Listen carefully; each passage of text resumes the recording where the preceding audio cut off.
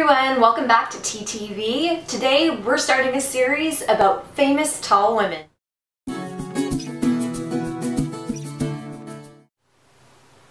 Hey everyone, welcome to TTV's new series on famous tall women. On today's episode, we're talking about the lovely, beautiful, and tall Geena Davis.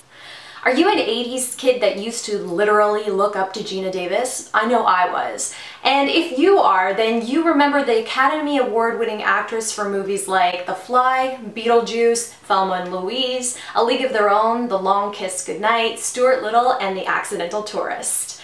She's been on TV also and has won a Golden Globe for her presidential role in Commander-in-Chief. She was the first female president shown on TV. Geena Davis's real name is Virginia Elizabeth Davis, and she was born on January 21st, 1956.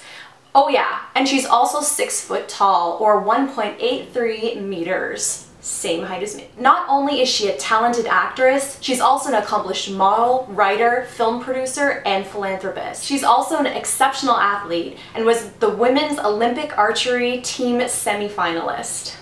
What I love most about Geena Davis is her confidence. So many interviews with Geena Davis focus on her height and how difficult it must be for her to land lead movie roles opposite short leading men. Kind of like the comments that you get when people ask you how hard it must be to find a spouse that's taller than you. Geena, however, takes these comments in stride and turns this argument on its head, making the conversation more about Hollywood's obsession with stereotypical portrayals of women and its lack of solid female roles. She also points out that in some of her films, leading men have been asked to stand on an apple box so they can look her in the eye, and she's totally okay with that.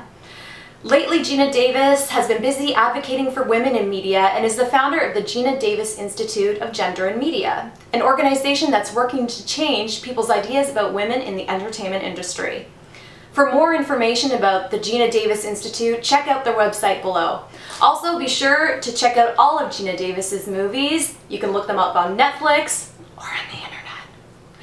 That's all for today's episode. Don't forget to like and subscribe and keep watching for our next famous tall lady.